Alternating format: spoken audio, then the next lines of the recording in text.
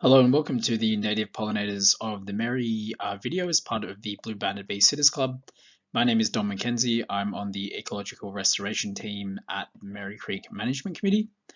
This is a project that's funded through the Moreland Thrive program in partnership with the Friends of Merri Creek's Community Engagement Subcommittee with Chrissy Charles and Edie Bush and Rachel Solaro from the Newlands and East Coburg Community Houses, or NECHI.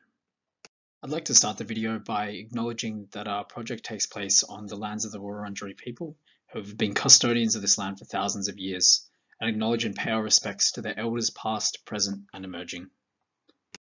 So this video is number 2 of 2 short videos and a webinar which we're delivering on Wednesday 28th of October at 7 p.m, and there'll be a recording of that as well. I encourage anybody to join the webinar where we'll be interviewing some special guests on the Merri Creek and pollinators, and it's also a great chance to ask any questions about the plants, the pollinators, or the project in general as well. So in this video, we'll go through a brief introduction to native pollinators and their relationship to indigenous plants, some of the more common pollinators that use these plants for food and habitat, and the importance of citizen science and submitting data that can drive management decisions in conservation. So first off, what are pollinators? Well, pollinator is a broad term referring to fauna that pass genetic material, aka pollen, between individual plants. They can be insects such as flies and bees, birds, or even possums and sugar gliders that are attracted to the flowers. We can even spread pollen unwittingly ourselves on our clothes and oftentimes on our fingers after touching flowers. In order to produce new generations, plants must pass the genetic material across to other individuals. In the case of some plants, such as grasses, they do this via wind pollination, but most plants, or angiosperms, have evolved with many clever rewards. They're commonly food-based, so nectar, scent, or odor, or bright colors and shapes. Many plants, including some on the Merri, have evolved to have certain floristic features that attract specific species of insects.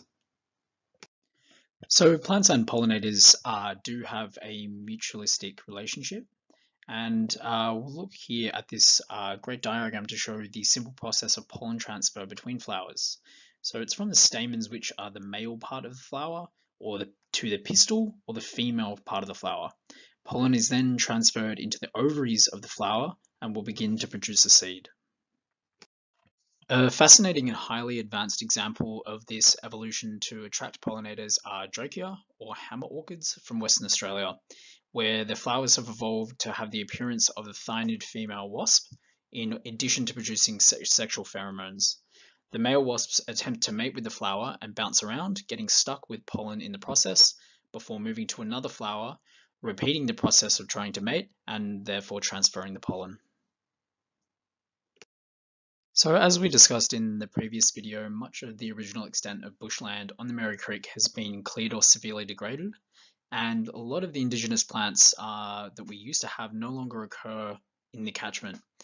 Oftentimes we bring in other populations from the nearby Darabin Creek or the Yarra River or the Plenty River, and with many of these plants no longer present, native pollinated numbers are very low, and studies have directly tied populations to the presence of native plants in urban areas. Now, it's worth mentioning the role of European honeybees, or by the Latin name Apis mellifera, which is the more common pollinator we see around our suburbs. While they do perform an important ecosystem service for agricultural and garden pollination, research has shown that they're more common in urban residential areas due to a wide variety of non-indigenous plants which favour the bee as a generalist pollinator. Unfortunately, most indigenous pollinators do not access or utilize exotic garden plants, and we also find Asian honeybees and European bumblebees competing with native species and possibly excluding them from floral resources. If we think holistically, we need pollinators to have our indigenous plants spread, and at the same time, indigenous plants for food and habitat for our pollinators. This is why promoting and using indigenous plants in our parks, our gardens, and even commercial plantings is so important, along with conserving and restoring what precious few remnants we have left. And now for the fun part. So there are thousands of insect pollinators, and many look similar and can be very hard to identify. Most pollinators in the Melbourne area are bees in the order Hymenoptera, and flies in the order Diptera. However, we also find beetles, moths, butterflies, and even garden insects like lacewings as pollinators. And we'll now go into some of the insects that you might see around your plants. The first pollinator we'll cover is the hoverfly or surfney, which are very common and easy to identify, with adults featuring bodies around 4 to 10 millimeters long and yellow to brown and grey stripes on the abdomen and the thorax. Along with feeding on nectar and pollen, they're also beneficial garden insects, and the larvae feed on soft aphids. Look out for hoverflies in groups, and often going by their namesake by hovering and darting around in front of flowers. Flies utilize flowers for nectar, which is high in sugars, and pollen around mating season, which is high in protein.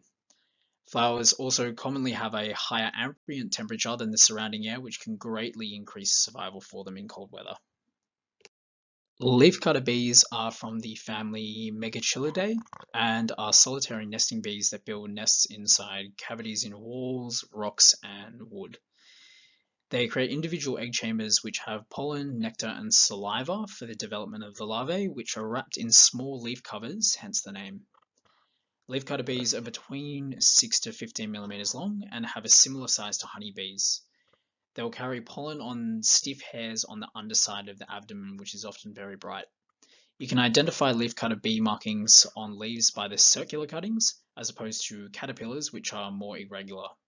If you see a bee carrying a leaf, it's most likely a leafcutter bee. Homolictus bees are another family of solitary bees. They're often small and below 8 millimeters, with bright, shiny abdomens, which is the rear of the body, and thoraxes, or the center part of the body.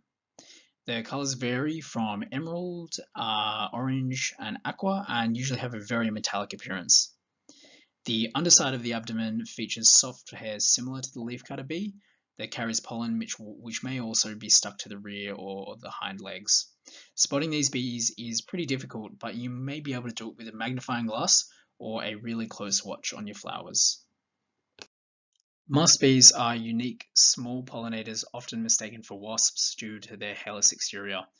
Their bodies are usually no longer than 10 millimeters and very dark black with a distinct color marking on the rear of the abdomen. Their short tongues are reliant on native plants for nectar rewards, which they swallow to return to their nests, and they secrete a cellophane-like excretion in the pithy stems and crevices of wood. A really fascinating species of bee that we find around Melbourne are cuckoo bees, also known as cloak and dagger bees. They're bees in the Thyreus group, known for laying eggs in the nests of other bees, including the blue-banded bee, teddy bear bees, and also leafcutter bees. They feature a dark black body with bright coloured spots. Be on the lookout for cuckoo bees, which usually mean blue-banded bees or other pollinators could be nearby.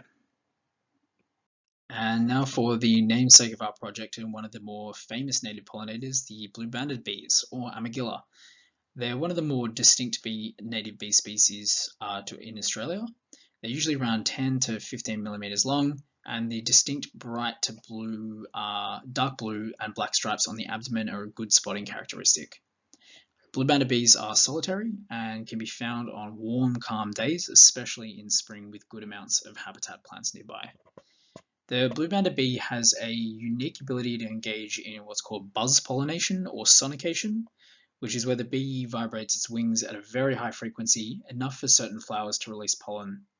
Buzz-pollinated plants include flowers from the Solanaceae family, so that's tomatoes, chilies, and eggplants, and also includes many native lilies, such as the matted flax lily.